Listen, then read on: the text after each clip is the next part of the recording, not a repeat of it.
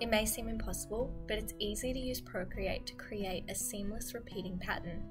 Whether you're wanting to create patterns for fun, for your art, or to sell them as fabrics or wallpapers, this tutorial will walk you through how to create professional repeating patterns in Procreate.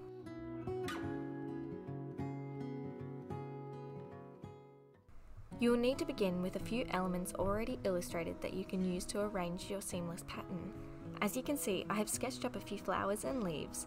Note that I have created a few large elements and a few small elements. This will help with filling up your design.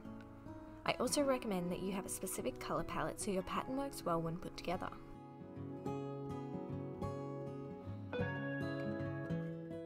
You will want to begin on a perfectly square canvas, as it will make it the easiest to arrange all of your elements. I, along with other artists I've seen, will always recommend a canvas size of 10 inch by 10 inch. You will want to go and duplicate the canvas with your illustrated elements, as this will be the canvas you will use to create the pattern. The reason we've used duplicate and not the original is so we can preserve your original work and allow you to make edits to your elements if necessary. If you're unsure how to duplicate your canvas, simply go to your gallery and tap the select button at the top right corner of your screen. Then choose the canvas and select duplicate. You also have the option of renaming the canvas, which I highly recommend to save confusion.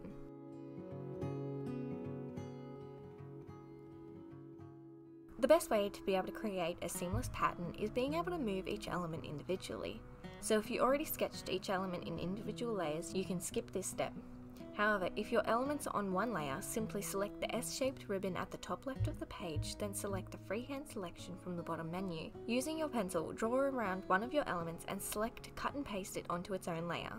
Repeat this process for all of the elements, making sure to go to the original layer each time to ensure you're cutting from the correct layer. This step may be tedious, but it's worth it, and next time you will likely illustrate them individually.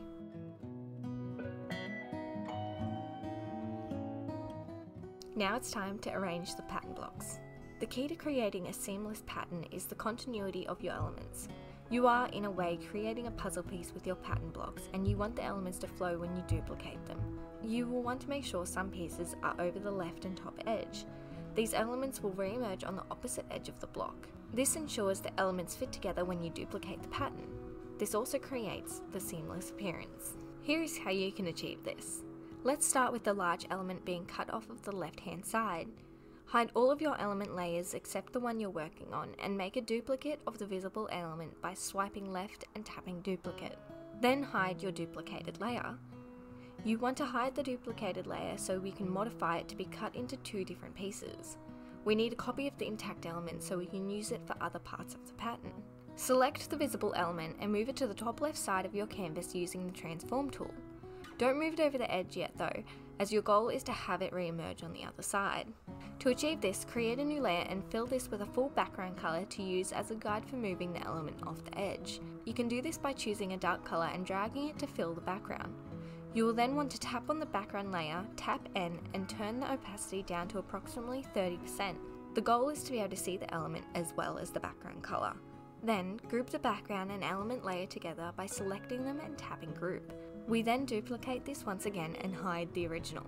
Make sure the visible group is selected. Select the transform tool and turn on the snapping feature at the bottom left of the transform menu. This feature helps your element snap perfectly to guidelines. Now it's time to move the element to anywhere you wish along the left hand side of the page. Once you've done this, you want to turn the visibility back on for its duplicate layer below, and repeat the same process before dragging it to the right hand side until it locks in with the edge of the other layer group. You'll know it's locked in when the background is seamlessly one colour. We don't need the background anymore, so you can swipe left on them and delete them. Lastly, pinch the two flower layers together to merge. This is the essence of creating the pattern. You'll want to repeat this on the top edge before continuing.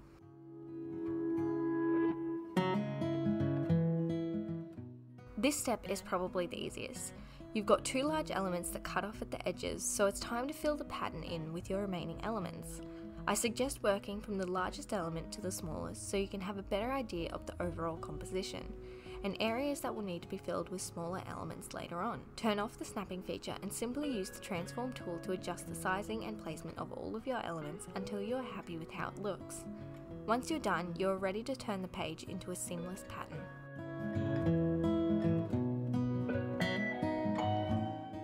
Once again, you'll want to create a copy of your canvas and title this one Pattern. You should now have 3 canvases for the one pattern. Open up the pattern canvas, go to the layers panel and pinch all of the individual layers together in one layer. This can't be undone once you've made adjustments, this is why we have the other copy as a backup. Now you want to resize your canvas. To do this, tap the wrench iron at the top left of your screen and select Crop and Resize. Our canvas was originally 10 inch by 10 inch, so we're going to make it 20 inch by 20 inch. Your pattern block should be in the bottom right corner now, and it's time to stack the blocks. First, you want to duplicate your layer before selecting the transform tool and turning the snapping feature back on. Now, simply stack the block on top of itself till it snaps perfectly in place. If you've done everything correctly, your elements should seamlessly fit together. Go to your layers panel and merge those 2 layers before duplicating once again and repeating the movement process so the canvas is full.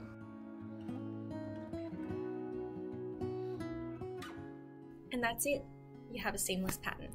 I hope you enjoyed the process of creating your very own seamless pattern on Procreate. Thanks for watching. Please don't forget to like and subscribe if you want more videos just like this. Thanks for watching.